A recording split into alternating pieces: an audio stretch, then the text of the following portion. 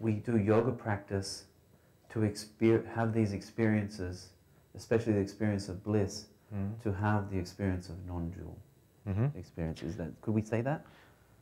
You can put it like that, or you can also say a beginning of stopping the cycle of illusion. Stopping the cycle of illusion. Illusion, yes. Okay. Because like in the West, everybody talks about the dream yoga. Yeah. Everybody talks about the Bardo experience. I had the Bardo-like experience. And everybody talks about the dream yoga. Everybody talks about emptiness. I have no disagreement with you. Yeah. But one of the way to achieve all of that is to conquer your body and mind first. Without conquering the body and mind first, you cannot achieve none of it. All that is imagination, a beautiful imagination. There's nothing wrong with it. You have aspiration to practice all of it. There's nothing wrong with it.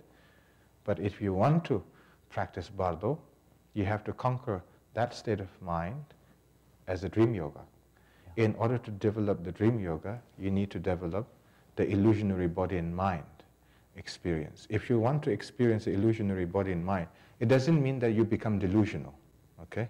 There's a big distinction between becoming delusional and recognizing everything as it is as a relative truth.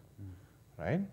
But in order to recognize that strength of the mind, that form of clarity, to recognize the illusionary body and mind, you need to practice Tummo. Tummo, yeah. The yoga, yeah. The heat generating practice, the physical and the mental combined together with all the potential gathering together. So the yoga practice supports the Tummo practice, the inner fire practice, which supports your, in touch with the illusory sort of body, yes, which helps you with your dream yoga. Exactly. Without which you cannot really do Bardo yoga, right? No, you cannot. So Bardo yoga, because the very existence of the Bardo is projection of thoughts that is beyond our control. And that is the very cause of the suffering of the Bardo. And not just not waking up from it, but also not having the awareness of whatever we are projecting. Like an example, a person who has a great traumatic experience will never be in peace instantly after that he or she gone through an extreme traumatic experience. They will live in that memory again and again, and every decision they make will relate to the traumatic experience they had.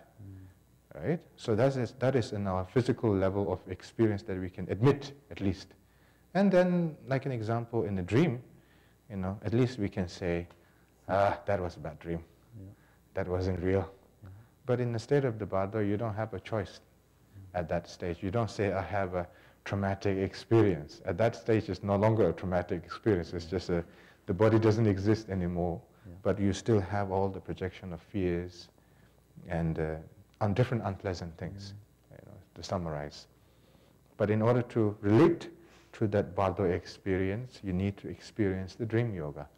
Because in the stage of the dream yoga, in all the elements, Sa, Chu, Me, Lung, the dissolving stage is exactly the same as the Bardo stage when we enter the death, but the only difference is that the pace is different.